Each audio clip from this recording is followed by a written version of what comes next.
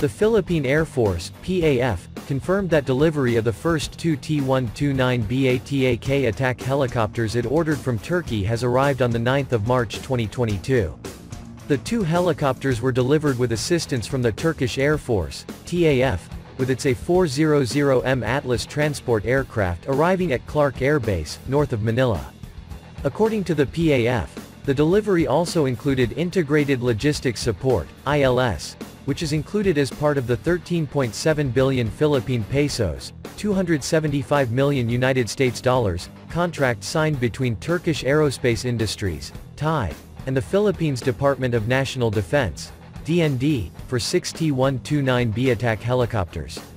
The helicopters are expected to undergo acceptance inspections by the PAF before being put to service with the PAF's 15th Strike Wing. The T129B ATAK was selected during a competition for a dedicated attack helicopter requirement by the PAF, and competed against the Bell AH-1Z Viper, Boeing AH-64E Apache Guardian, and other Russian and European models. The delivery of these helicopters were originally expected to happen in 2021, but was dragged in export license issues between the United States and Turkish governments, as the T129's engines are made by US-UK company LHTEC. 4 more helicopters are expected to be delivered by TAI from 2023 to 2024.